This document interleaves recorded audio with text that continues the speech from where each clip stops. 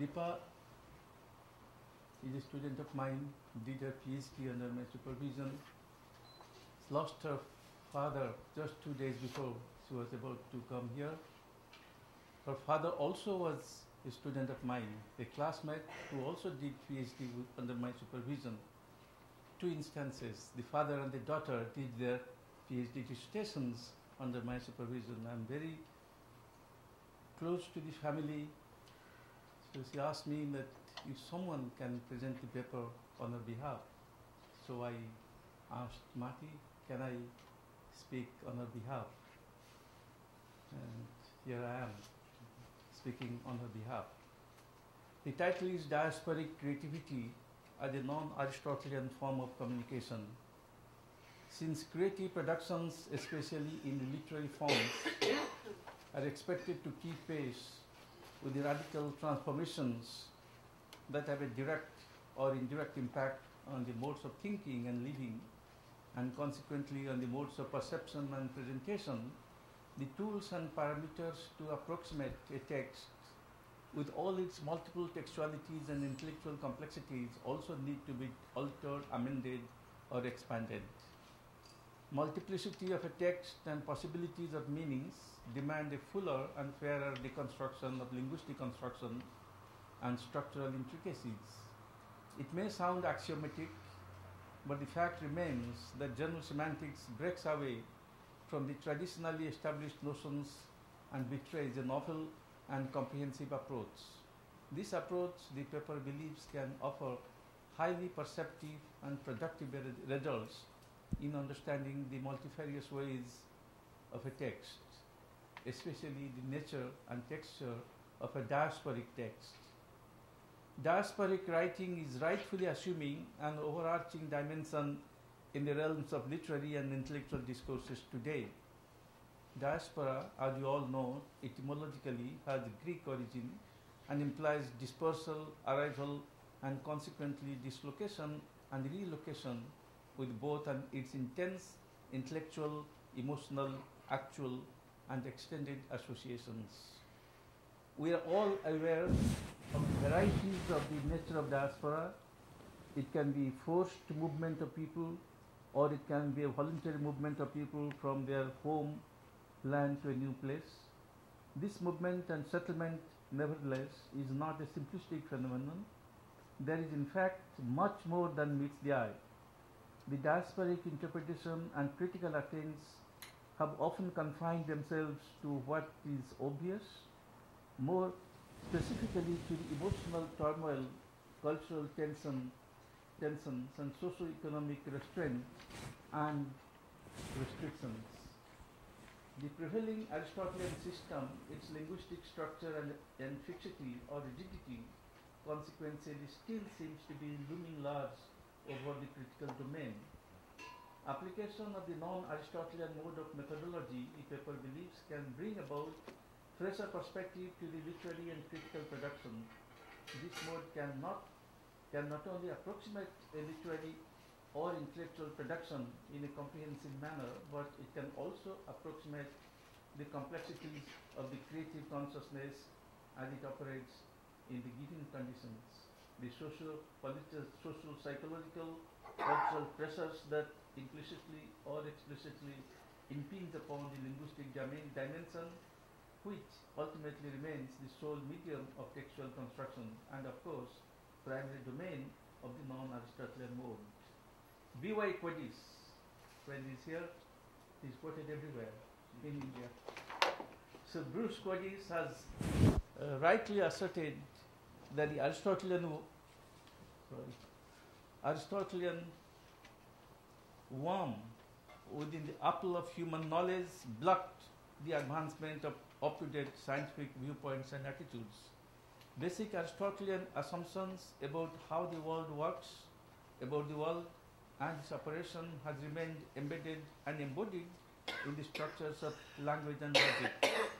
The Aristotelian rules of logical system enunciated by the followers about 2000 years ago still are considered visible basis for sound reasoning. The law of identity, which constitutes an important place in Aristotelian domain, attributes rigidity to anything that comes under its purview. It asserts that things are subject to change. This change, however, should not change the essence of the thing. It should remain unchanged. The oft-quoted example is there is a n-ness in A always. The problems of mutations in the inherited essence and structure, the innate impenetrability notwithstanding, is a moot proposition here. It is in terms of identification, existence and essence of the things Aristotle overemphasized. An essentialistic approach is created and perpetuated. This approach is tinged with a color of rigidity.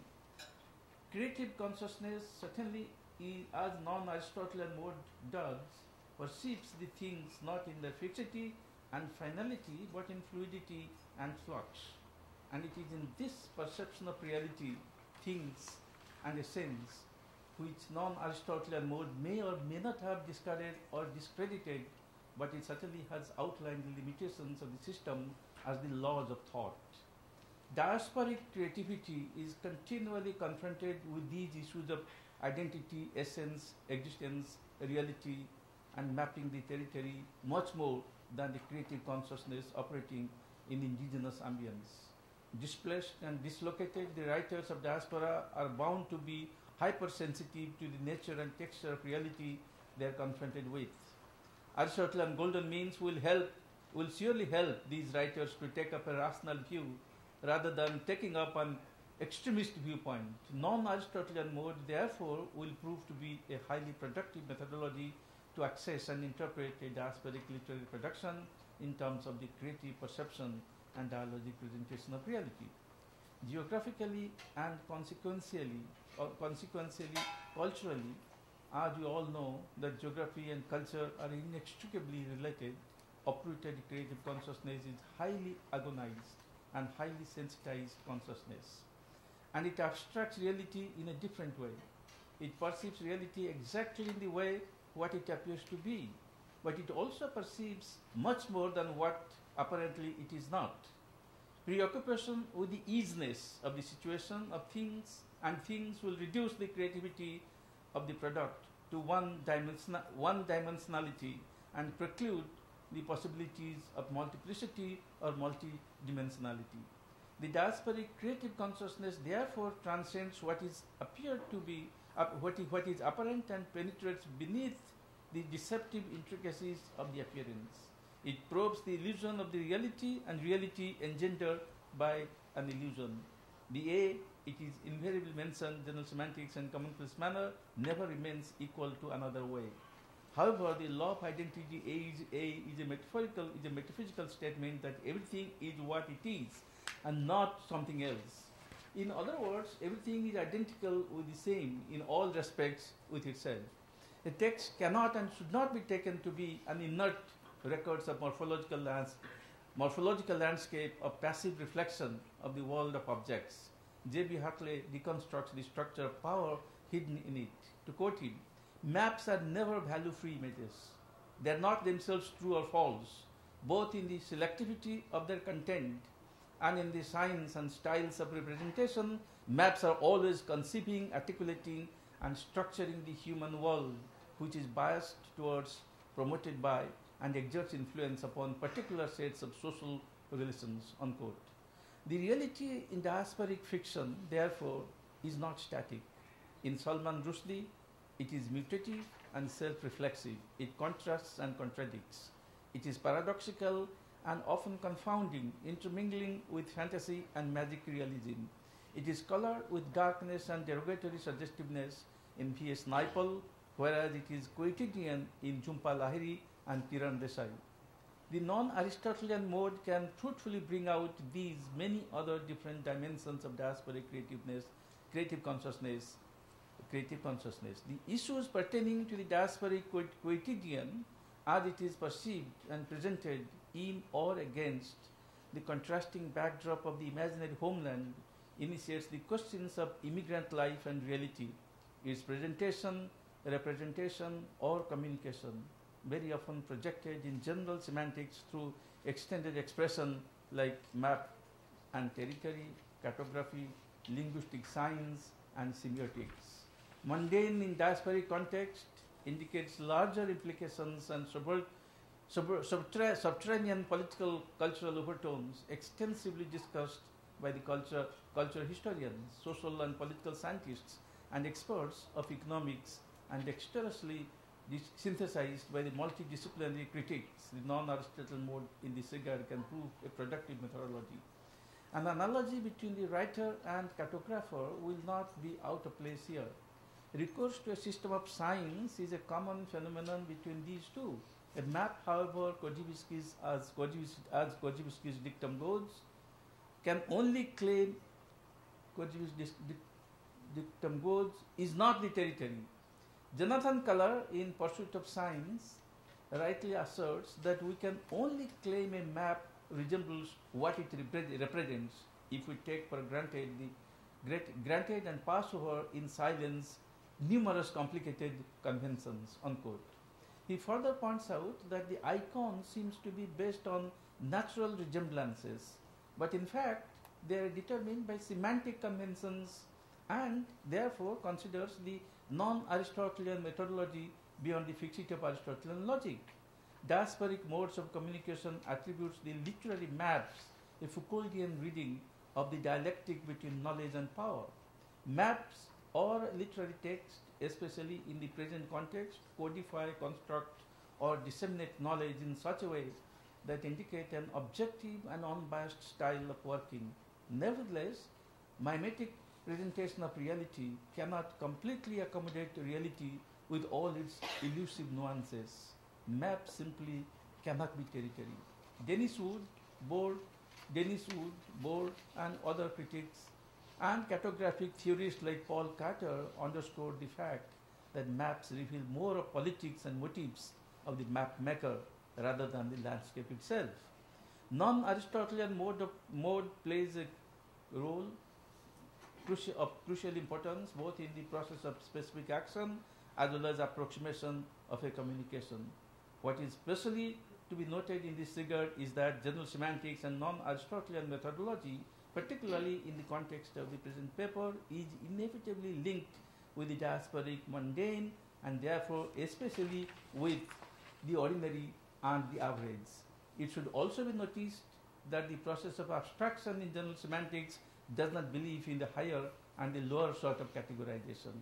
Korzybski's non-Aristotelian system, irrespective of the corroboration with or departure from the extension of the Aristotelian system, deploys this process of access of reality with all its complex nuances.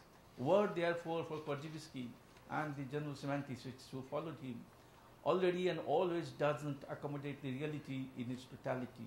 Words signify concepts, which in turn signify events or entities or relations in the world. Diasporic creative sensibility betrays its unwavering involvement in this complex process of abstraction and signification. A non-Aristotelian critical methodology in this connection, therefore, would bring out the hitherto unrevealed corners of authorial and textual dimensions. A sensitive reader can easily discern the linguistic departure of a diasporic text from the conventionally constructed or canonized texts. The process of signification or comprehension of multiple textualities is embedded in the text of diaspora.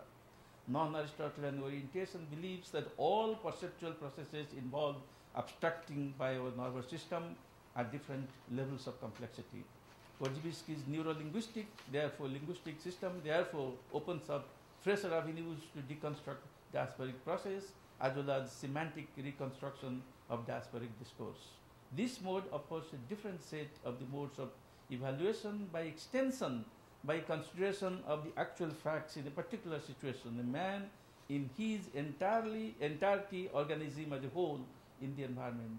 Because of the basic premises of Korzybskian general semantics is not the study of words or the study of meaning, as these terms are ordinarily used, but as Wendell Johnson rightly asserts, it is more concerned with the assumption underlying the symbol system and the personal and the cultural effects of their use.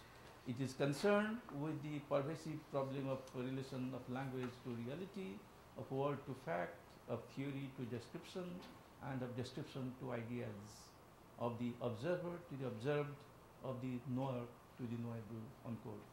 Diasporic creative communication, therefore, is concerned with what Wendell Johnson writes in connection with general semantics and the role of language in relation to predictability and evaluation, and in relation to the control of events and to personal adjustment and social integration, unquote. 2 minutes. 1 minute, I think. Non-Aristotelian mode of diasporic communication, therefore, can also reveal the underlying intentionality of the discourse and bring out the authorial motives also. The charges leveled against the immigrant writers apropos of their politics of production, their lurking desire to cater to the needs of their ulterior motives, or even to the imperial designs, can also be ascertained. A non-Aristotelian interpretation will bring fresh views of Amitav Ghosh and Rushdie's employment of history, anthropology, and ideology.